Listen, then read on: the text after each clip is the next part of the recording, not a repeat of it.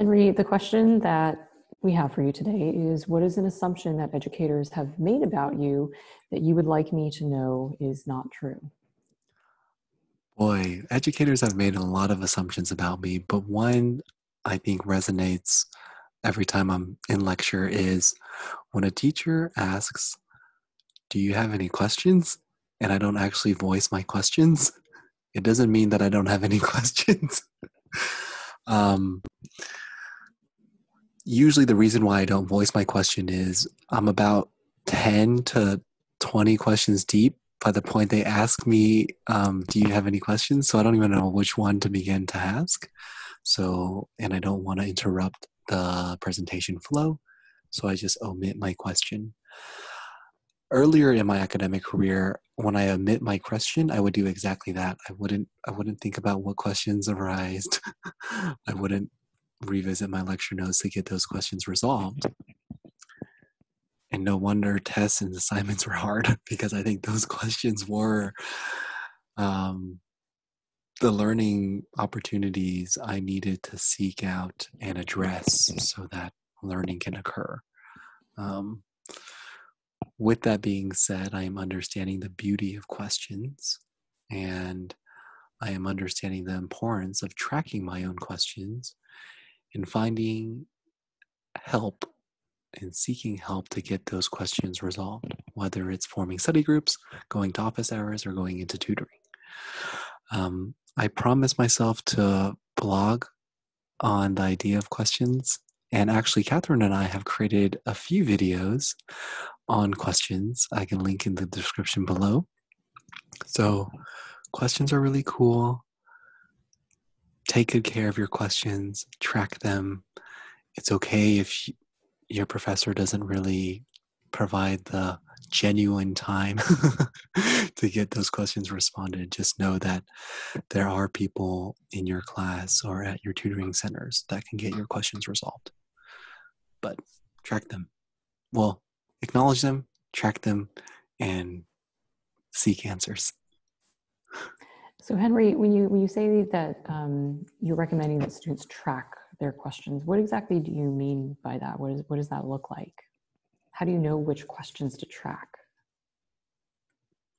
So one form of note-taking, pretty traditional form, is I think the Cornell note-taking method, and you literally dedicate a column to not only highlight the main points of a slide or some segment of lecture and content delivery, but you also can write questions related to what you don't know, or what didn't make sense when the teacher was talking.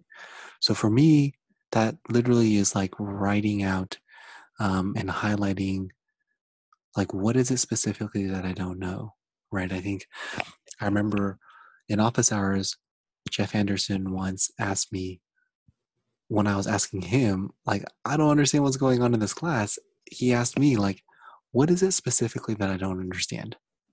And the more specific we can get with our questions, the closer we will actually be in finding an answer, finding a valuable answer, because you might actually be able to answer it yourself when you get really specific on what is it exactly that you don't know with the help of inquiry and research. Or when you do ask a more refined specific question to your tutors, to your teachers during office hours, or to your study partners, you will be you already have sussed out the other layers of quote unquote prerequisite knowledge. So tracking questions is writing down, during a live lecture, writing down the questions as soon as they arise. I would say maybe equally, if not more important than writing down lecture notes. What I like about that is that it's also that practice really forces us to be sort of like metacognitive about what it is that we're actually learning. And you were explaining what Jeff Anderson had you do, which was to like explain in more detail what it is that you weren't understanding, which I think is a really great way to to really think about like, okay, what is it that I'm not understanding? Which also begs the question, what is it that I do understand? And both of those are really valuable questions. This is, we were just talking about common sense versus, I don't know, science. So, like, you would think the advice of, or I don't know, the question of what is it exactly that you don't understand is common sense. But it isn't until you hear it from someone you trust and someone you admire and you respect where you really start thinking like, yeah, what is it that I don't understand? Is it the syntax? Is it the context? Is it the how it is being applied to this problem? Like, I have kind of amazed myself when I go deeper in thinking and deeper in questioning the robust answers I receive. So it is not common sense to ask yourself, what is it exactly that you don't know? So I encourage you to ask yourself, what is it exactly that you don't know? When I mean, you might not be able to do that in live lecture, right? Because you'll go down a rabbit hole and you'll miss the entire lecture. So capture the overall question and then think about it in the context of the presentation and the lecture, and then go deeper. Which means you actually have to revisit your lecture notes, believe it or not. Great. Thanks so much, Henry. Thanks, Catherine.